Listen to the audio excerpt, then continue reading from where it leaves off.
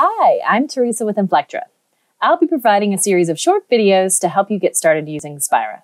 This includes all the editions of the system, SpiraTest, SpiraTeam, and SpiraPlan.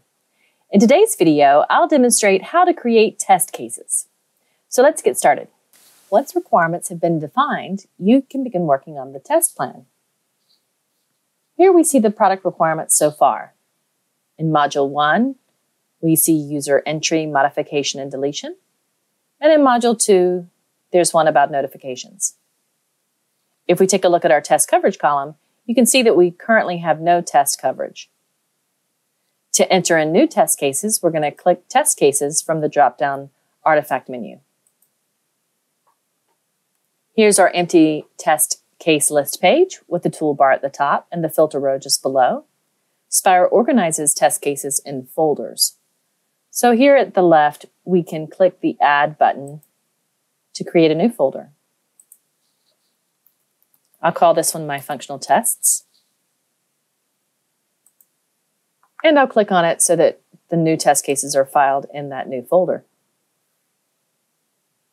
To create a new test case, I'm going to use the New Test Case button.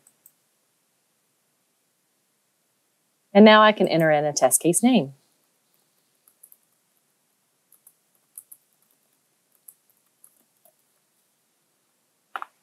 Here I can use Save and New since I'm entering multiple entries. I'm going to take a moment to build out the additional test cases to cover those 4 requirements.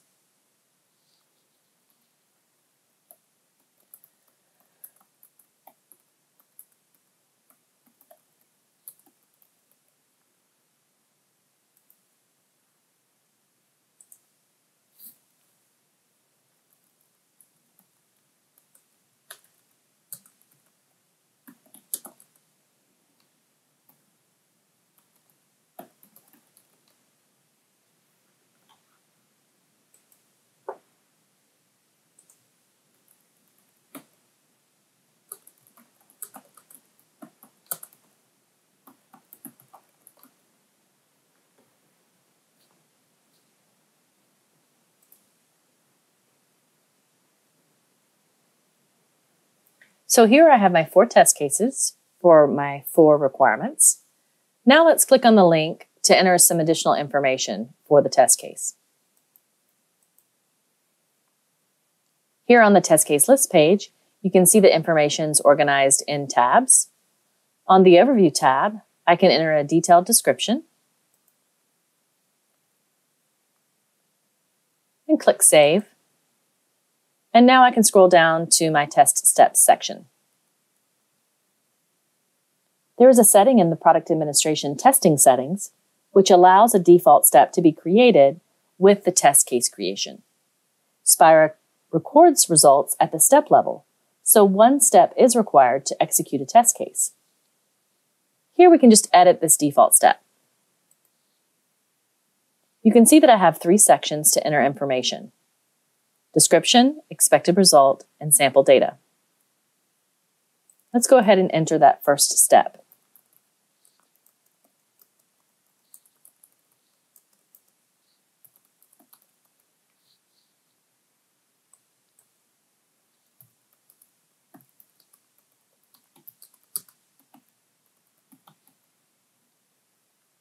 I'll save that step. And to enter additional steps, I can use the Insert Step button here.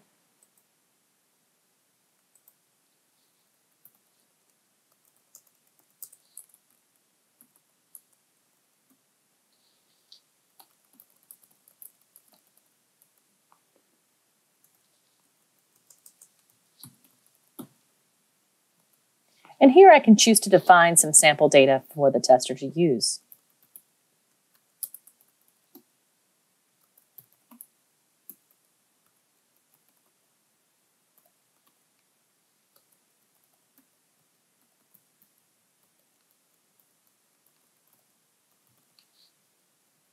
I'll do Save and New and enter one additional step.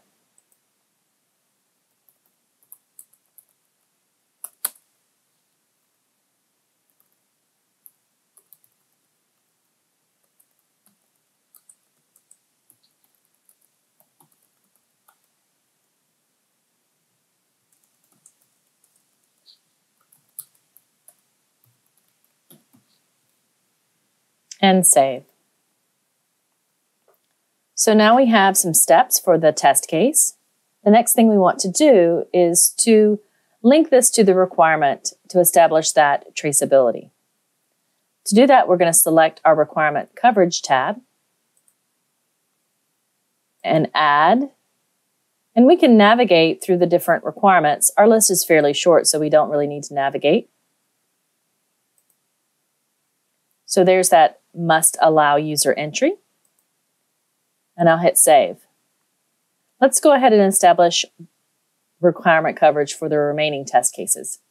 To do that, we can use this left navigation area here.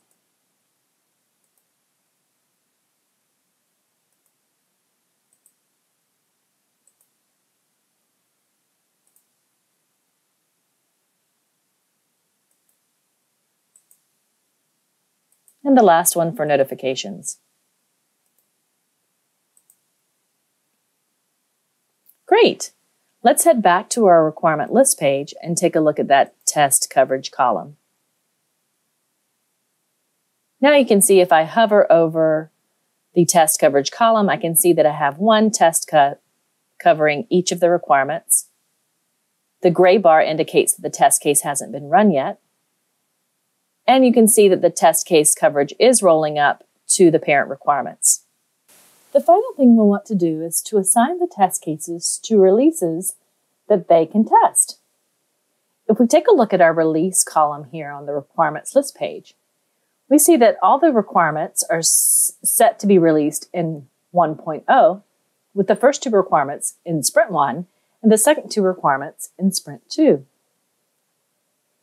So let's go ahead and add all of the test cases to release 1.0. To do that, we're going to go back to our test cases list page, tick the checkbox to select all, and using the Tools function here, select Add to Release.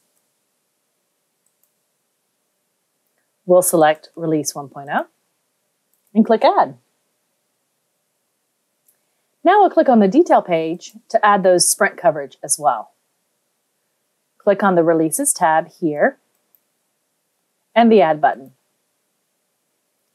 Now we can click on Sprint 1, but you typically want to include previous functionality in the successive sprints to ensure regression coverage. So we'll want to test this again in Sprint 2. Hit Save. We'll do the same thing for the test for that modification. We'll test it in Sprint 1 and Sprint 2. And for the remaining two requirements, we'll add the Sprint 2 coverage.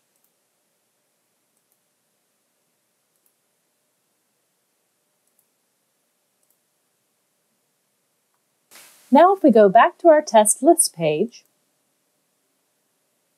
you can see this releases filter here in the right can show us the test plan for each release or sprint.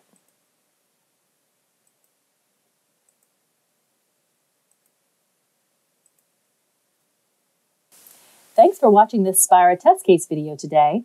We have more Spira explainer videos for you to explore on this channel. Check them out now.